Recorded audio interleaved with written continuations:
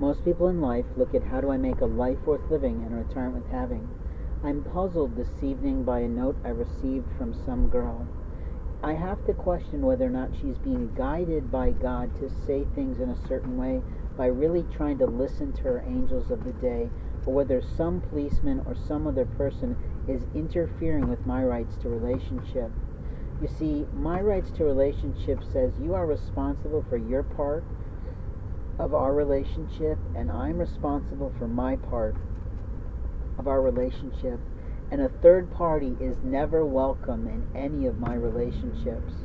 If you're my actual child or son, then of course you might be interacting with me or with my late spouse at a certain time as a family.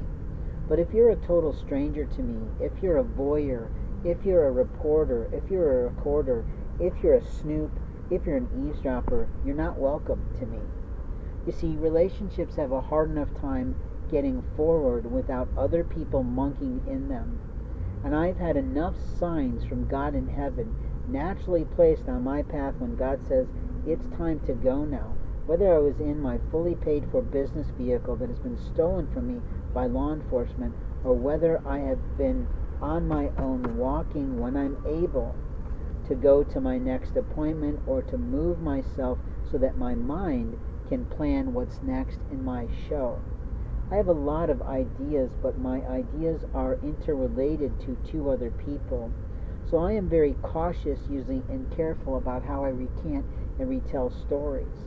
But none of my stories are not for God's glory.